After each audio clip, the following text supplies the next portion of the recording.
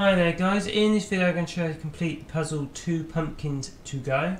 Now this is a bit more of a complicated puzzle because you'll need to get these 2 jack-o'-lanterns, which are kind of illuminated, into the packing box down the bottom. However, you must do it a certain way by actually getting the box to the left. If you try and get it to the right, it won't accept it, as I tried reversing the conveyor belts and putting cogs to kind of extend it.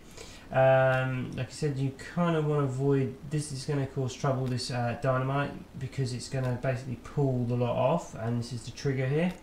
Like I said, best to probably just tie that out of the way and to stop that from happening.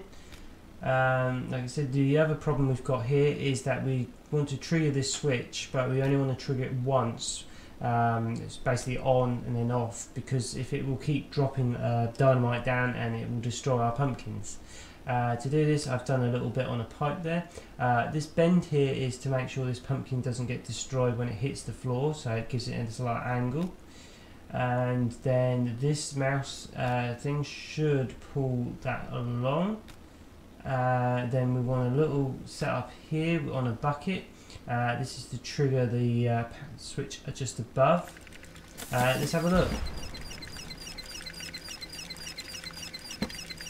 So like I said, it's not a long puzzle, but it's quite a complicated one. If you've been struggling on that, hopefully this video has helped. Like and subscribe always helps me. Thanks guys for watching. Take care.